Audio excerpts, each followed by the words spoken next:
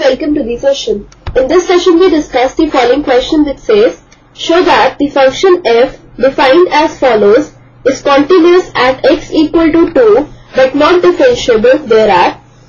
The function fx is defined as fx equal to 3x minus 2 when x is greater than 0 and less than equal to 1, 2x square minus x when x is greater than 1 and less than equal to 2, 5x minus 4 when x is greater than 2. Before we move on to the solution, let's discuss the conditions when a function is continuous and differentiable. First we have a function fx is continuous at x equal to a if the right hand limit given as limit x tends to a plus fx is equal to the left hand limit given as limit x tends to a minus fx is equal to f of a. Now next we have a function fx is differentiable at x equal to a if the right hand derivative of the function fx at x equal to a given as limit h tends to 0 f of a plus h minus f of a this whole upon h is equal to the left hand derivative of the function fx at x equal to a given as limit h tends to 0 f of a minus h minus f of a this whole upon minus h.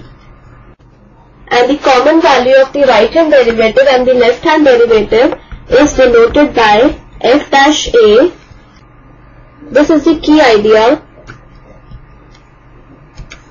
that we use for this question. Let's proceed with the solution now. We are given the function fx defined as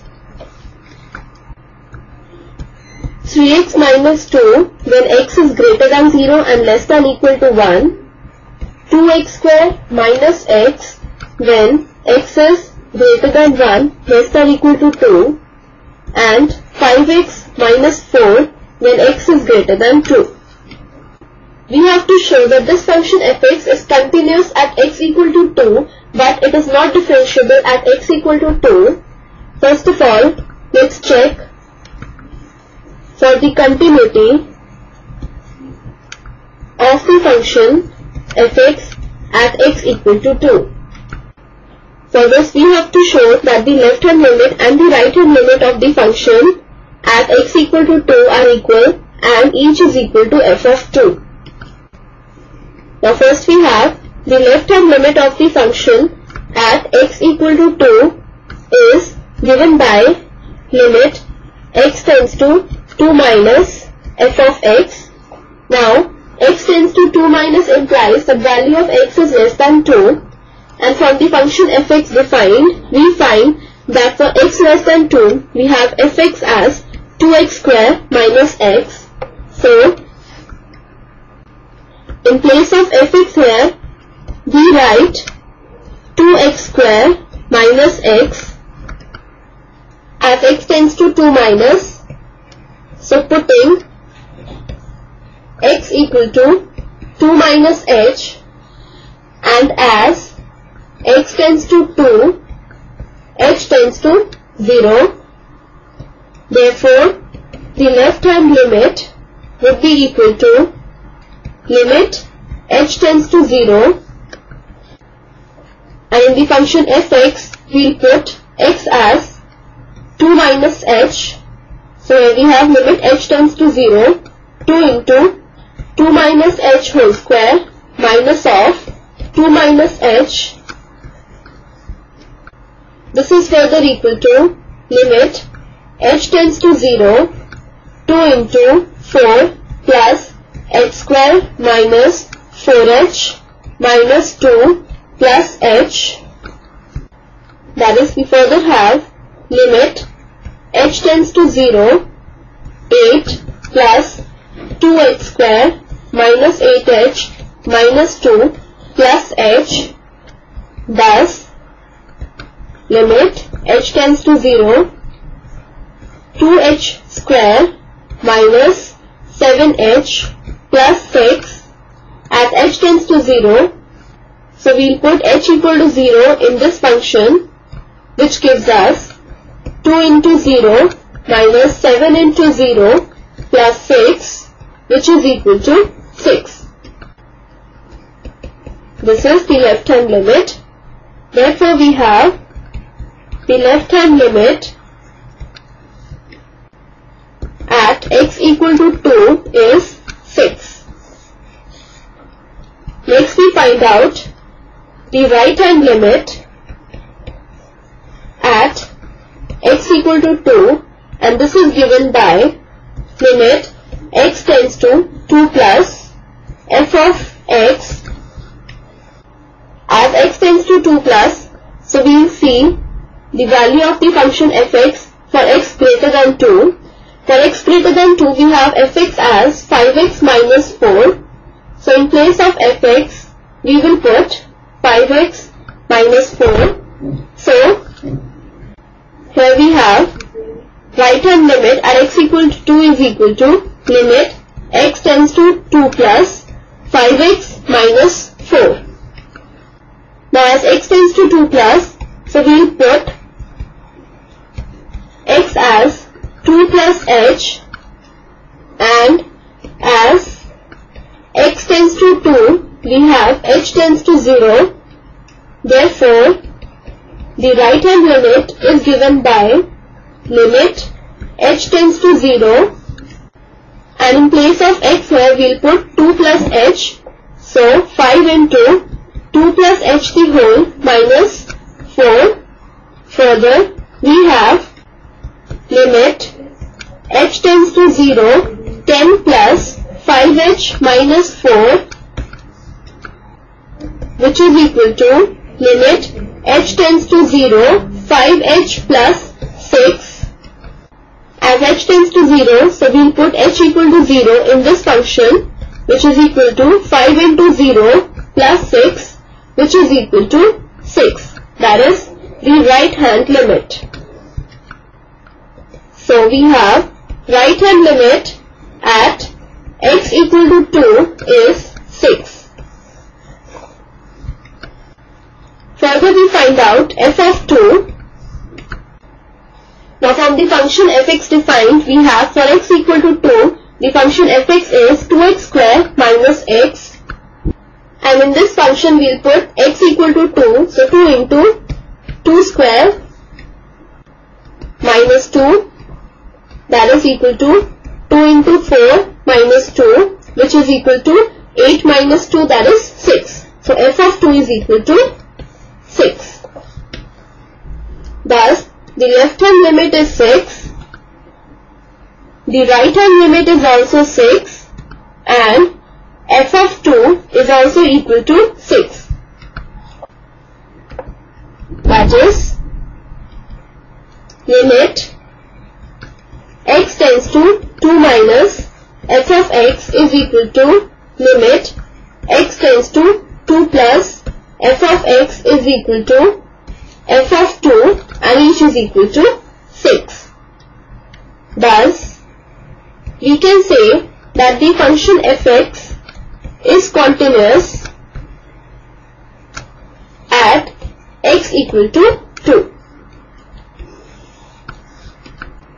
Next we need to check for the differentiability of the function fx at x equal to 2.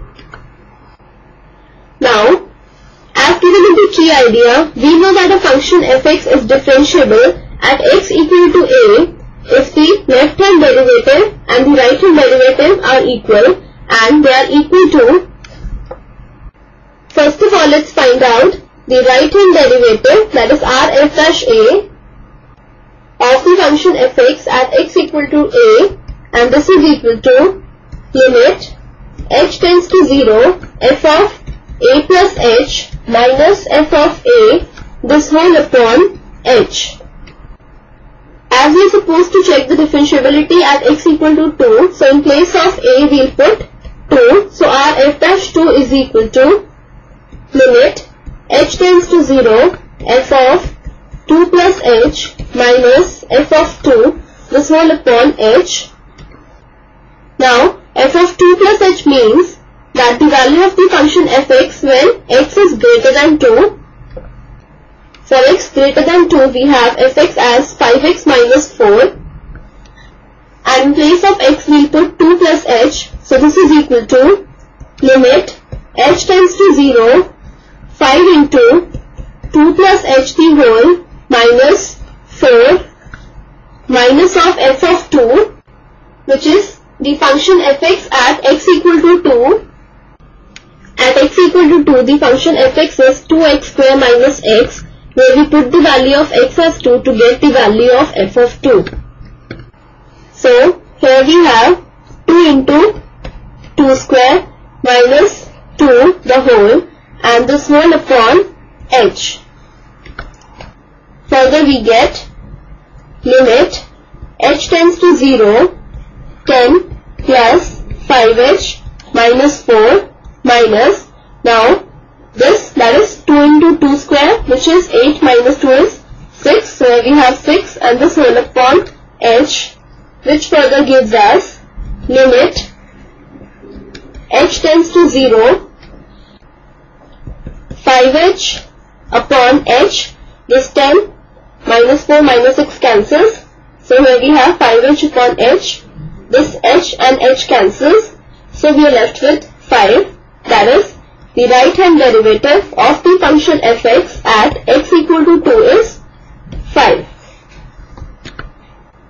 Now let's find out the left hand derivative of the function fx at x equal to 2, denoted by L f dash 2 is equal to limit h tends to 0 f of 2 minus h minus f of 2, this whole upon minus h. For the function f of 2 minus h, we need to look out for the value of the function fx when x is less than 2.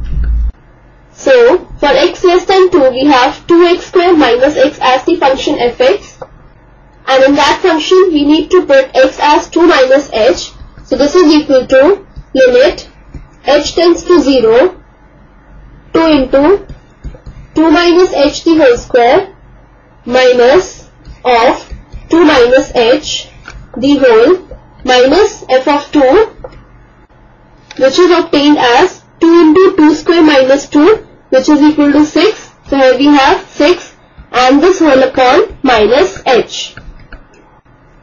This gives us limit h tends to 0 2 into 4 plus h square minus 4h the whole minus 2 plus h minus 6 the whole, and this whole upon minus h.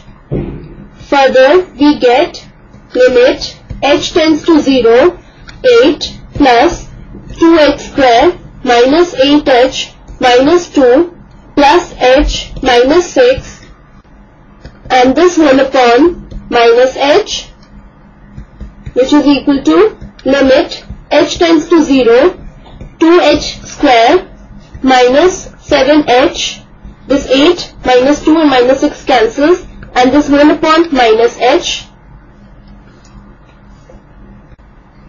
which is equal to limit h tends to 0, taking h common from the numerator we have 2h minus 7 the whole upon minus h, this h cancels, and so this is equal to limit h tends to 0 minus of 2h minus 7 is 7 minus 2h, and in place of h we will put 0, so this is equal to 7.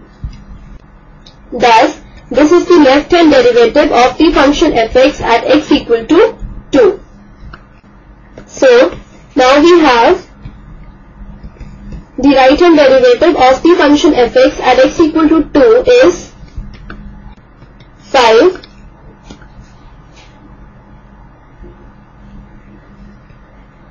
this is equal to 5, which is not equal to 7, that is the left hand derivative of the function fx at x equal to 2. Thus the right hand derivative of the function fx at x equal to 2 is not equal to the left hand derivative of the function fx at x equal to 2. Therefore, we say that the function fx is not differentiable at x equal to 2. Hence we say that the function fx is continuous at x equal to 2 but not differentiable